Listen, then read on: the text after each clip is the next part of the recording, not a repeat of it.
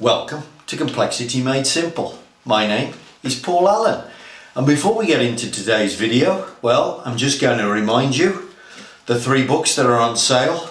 Drink tea and read the paper. If you're a green belt and a black belt and you want simple instruction on how to apply your skill, design of experiments for 21st century engineers, and finally a statistical process control for small batch production.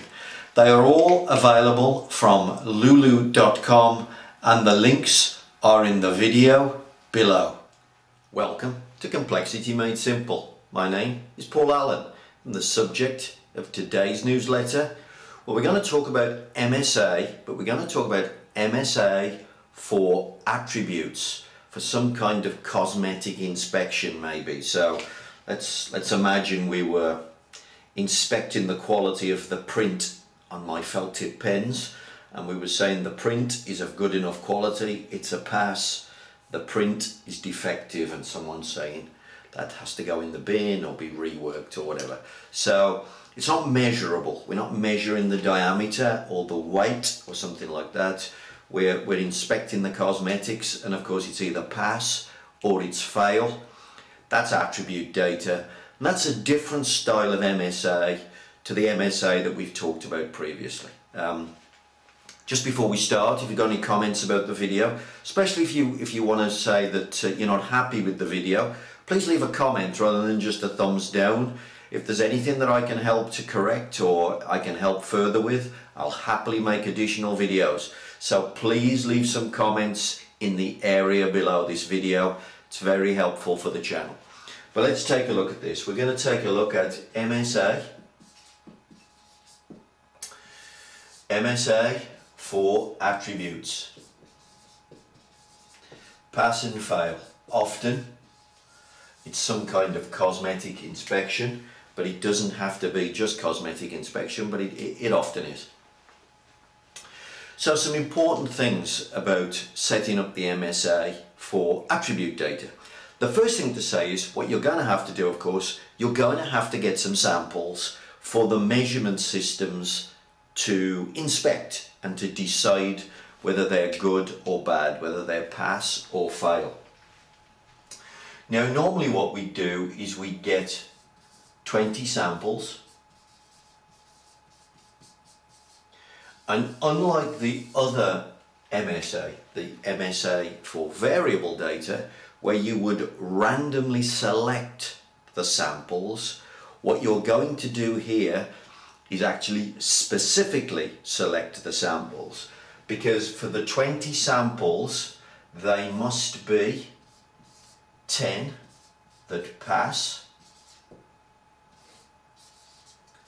and 10 which are defective. And it must be however many samples you offer up to the measurement systems, and I usually like to offer up 20. However many you like to offer up to the measurement systems, it must be a 50-50 split. And the reason for that is because all the statistics that come with this method are all worked out as percentages. So if you decided to offer up 10 that were pass, 10 good ones, and 2 that were fails, if I make a mistake when I'm assessing the good ones, well, I make 1 mistake out of 10. So the mistake, I'm only wrong 10% of the time. But of course, if I make a mistake here, 1 in 2, well, suddenly I'm making a mistake 50% of the time.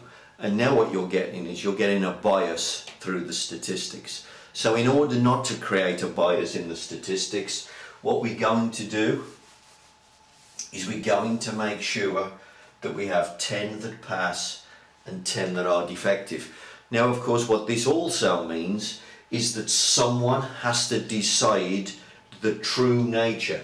So some expert has decided the true nature of these samples.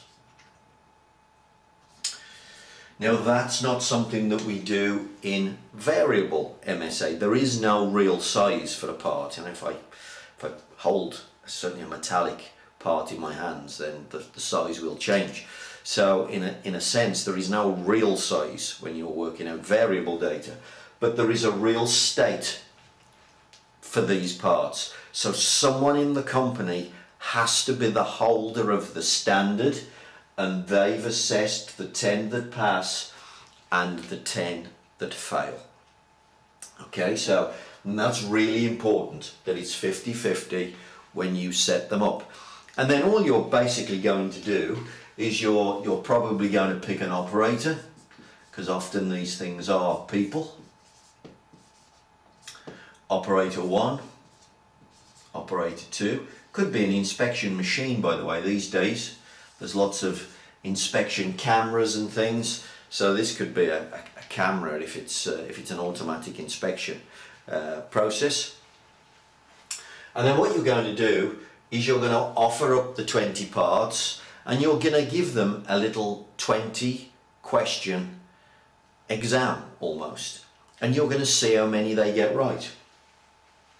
So if operator 1 gets 18 out of 20 correct, and operator 2 gets, let's say, 16 out of 20 correct, the first statistic that you're going to work out is what's their overall effectiveness, and it's just a percentage. So in this case, this system is 90% effective. It's very simple. This system over here is only 80% effective. So the first thing you're going to work out is the overall effectiveness of the system. Now, by the way, 80% is still an acceptable system. People often look at these numbers and they think, well, I want it to be 100% correct. When you're doing cosmetic inspection, it's never going to be 100% correct, and 80% is the cutoff. If you're below 80%, that's the point where you'd want to do some improvement work on this. So first of all, the first thing we've worked out there is what's known as the effectiveness. How effective are the measurement systems? Then the next thing you're going to work out is the chance of a false reject. Okay, so what's the chance you're going to get a false reject? And of course that's going to be defined effectively by the percentage of mistakes that you've made here. So if you've made 1 in 10 mistake here, then there's a 10% chance of a false reject. Then you're going to get the opposite of that, of course. False accepts, and the same thing. So we look at how many mistakes have got made with these parts. Let's say 2 have got made in that case. So there's a 20% chance of a false inspect. And then the final number that you work out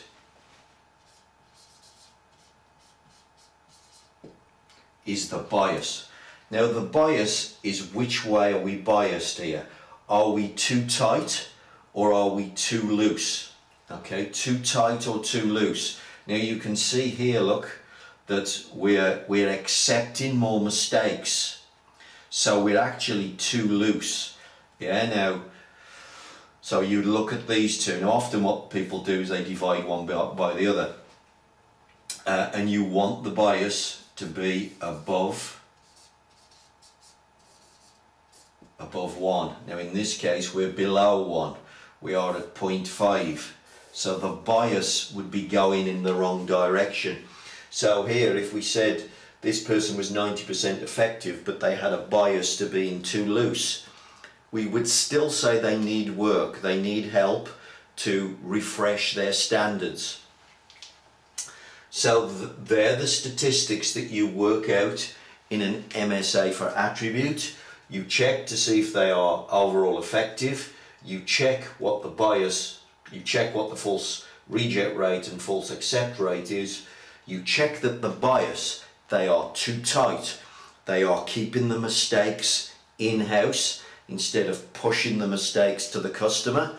So as long as we're too tight, the mistakes that we're making stay in-house. And of course that's the way you get around the problem of, well, we're making a mistake 10% of the time, yeah, but we're keeping them all in-house.